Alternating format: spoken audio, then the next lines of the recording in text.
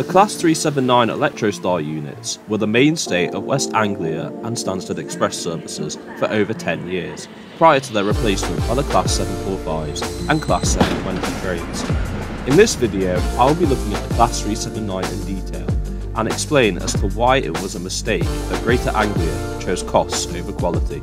So, without further ado, it's now time for me to get this show on the rails.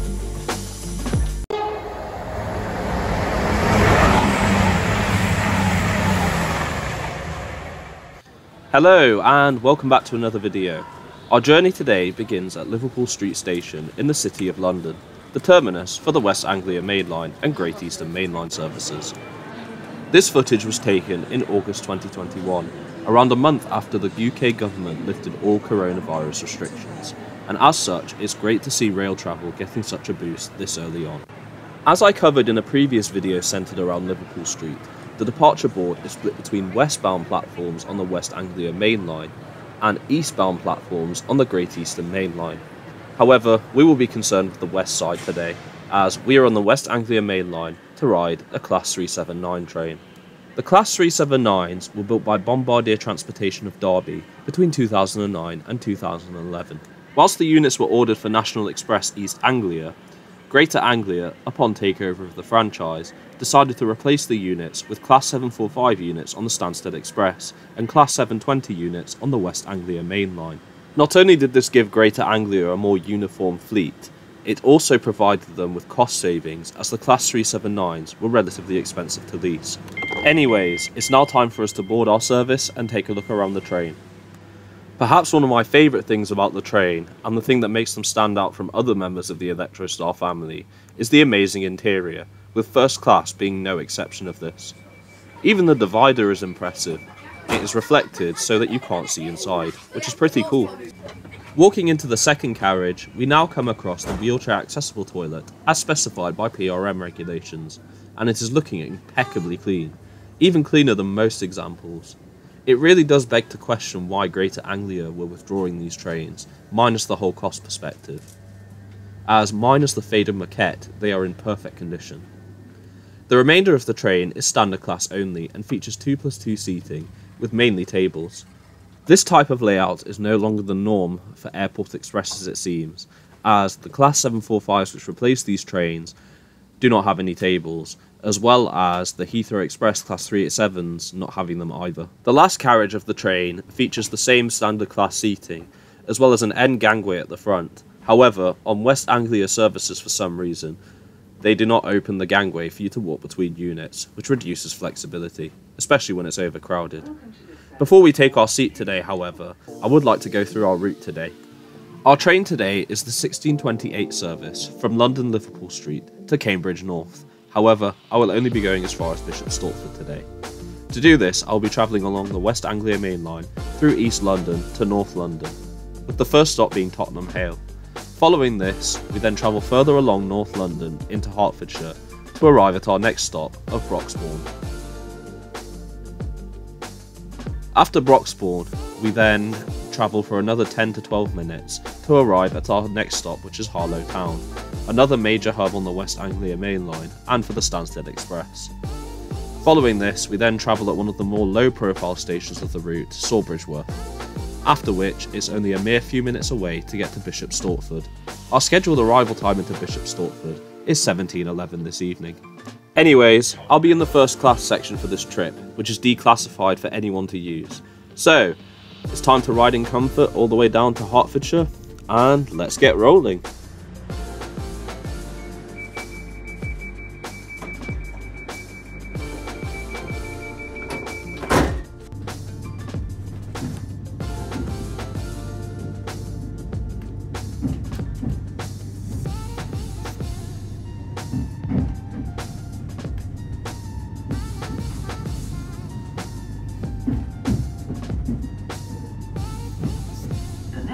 Will be Tottenham Hale.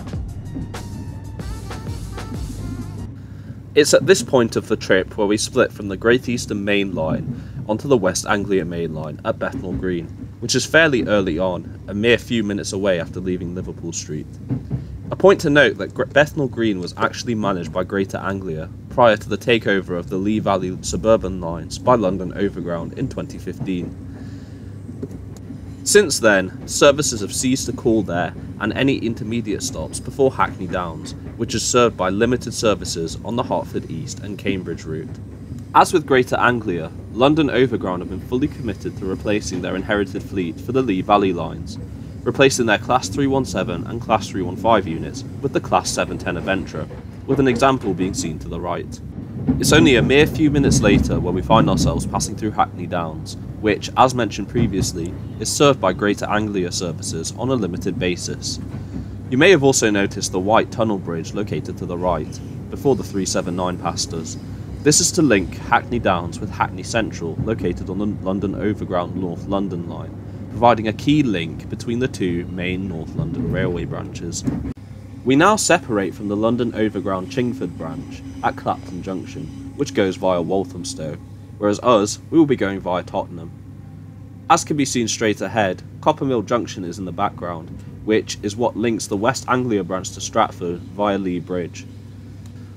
This is quite an interesting branch of the West Anglia main line, as between Stratford, Lea Bridge and Tottenham Hale is the Eurostar Temple Mills depot. As such, you get a good glimpse of what tends to go on during maintenance, as well as see quite a few cool stuff, so that will be one to be covered in a separate video at some point. Although this will sadly be done on a 720, which I will go into more detail later as to why I think they're a downgrade on the West Anglia main line. It's not much longer later when we arrive into Tottenham Hale in North London, which is our first stop on the route and is a major hub on the West Anglia main line, not just for Stansted Express and West Anglia services, but also for the Victoria line, which provides easier access into central London. I do have to say though, I don't think in my many years of stopping at this station I've ever seen a train speed through here, apart from on empty coaching stop movements. Speaking of the Victoria line, to the right, as we pass through Northumberland Park, we can see the Victoria Line depot, which is where the 2009 tube stock used on the line is maintained. A fun fact is that this is the only part of the Victoria Line which is above ground. You can also change at Northumberland Park for Tottenham Hotspur Station. As such, this station is very limitedly served and is especially busy on match days, as you can imagine. Shortly after that, we now pass Meridian Water, which is one of Greater Anglia's newest stations that opened in 2019. This replaced the nearby Angel Road, which we are passing through right now. This is to support the £6 billion 20-year regeneration project in the Upper Edmonton area, involving building 10,000 new residential properties, as well as to serve the Ravenside Retail Park and which includes a nearby IKEA store. Anyways, I believe it's now time to check out the seat and the train's features. Some of you may recognise these seats from the Intercity 225s. These are very plush and comfortable, as would be expected from a premium offering such as the Stansted Express. There is also a seat recline function on the seat, which all you have to do is press the seat whilst you're sitting on it and slide your bum forward. Next to each seat is an electronic display, displaying whether the seat is reserved or not. However, in my experience of using these trains, I don't think they are actually used, especially on a service such as the one I'm on now, to Cambridge North. Although I can imagine this is to future-proof the trains. There are also ticket reservation holders and seat numbers present above the seats, which is good to see considering if they fail, it's nice to have a little backup. Power sockets are also present on the trains, although for an airport express it would have been a nice feature to have more of a universal type and USB sockets as well. There are also curtains in first class, which are easily drawable. This is handy, particularly if you've had a long haul flight and you just want to have a nap.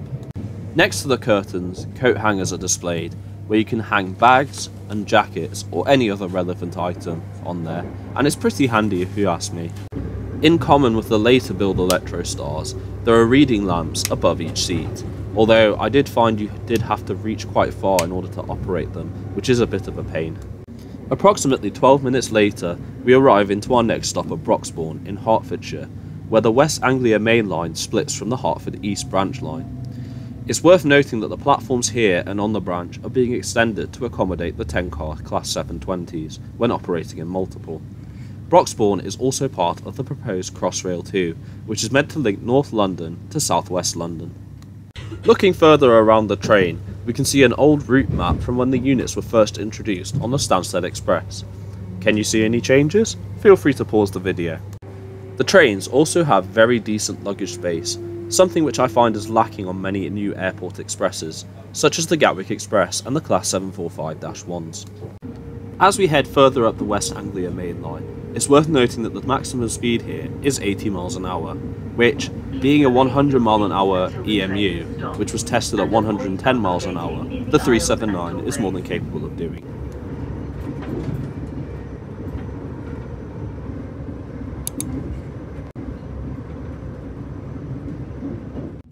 We now find ourselves arriving into our next stop of Harlow Town, which is located in West Essex and is situated on the border of Hertfordshire and London.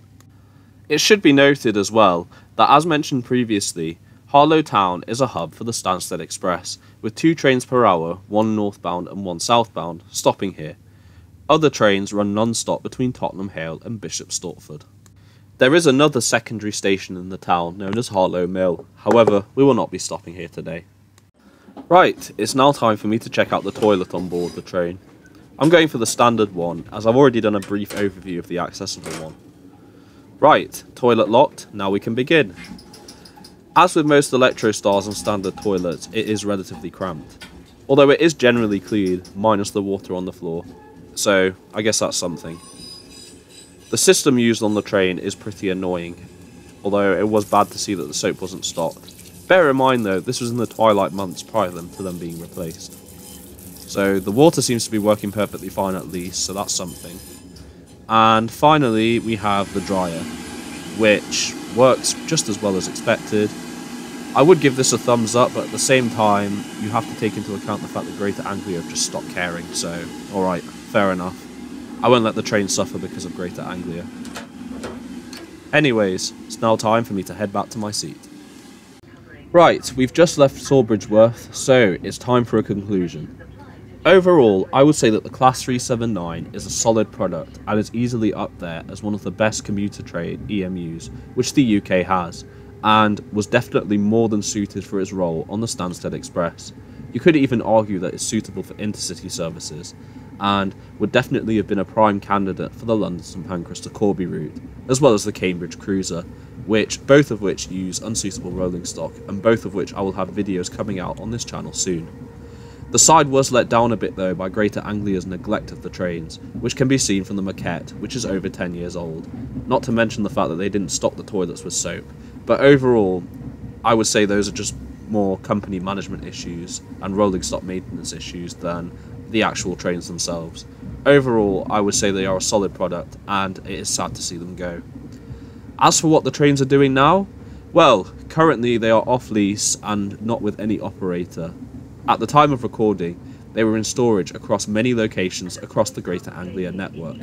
Here are a few photos from the places which I've seen them at. As we enter Bishop Stortford as well, we can see a few Class 317s to the side stabled in the sidings, as well as a few Class 379 pairs, although it should be noted that at the time of recording, these were all in active service, so were just stabled out of use for the weekend. Anyways, that's it from me guys, and welcome to Bishop Stortford. As we approach our final stop at Bishop Stortford, I'd like to thank you for coming along with me on this ride today. If you did enjoy the video, please do give it a like as well as share it, as that really does help the channel to grow. If you did enjoy this video and want to see more content such as this, why not consider subscribing? I upload frequent trip reports, train comparisons and journeys on a weekly basis. I'll leave you here with a glimpse of the future, well, the present now, which is a headboard for the Class 720s. Anyways guys, that's it from me. Our train now leaves bound for Cambridge. So, with that, take care, stay safe, and I'll see you in the next video. Bye.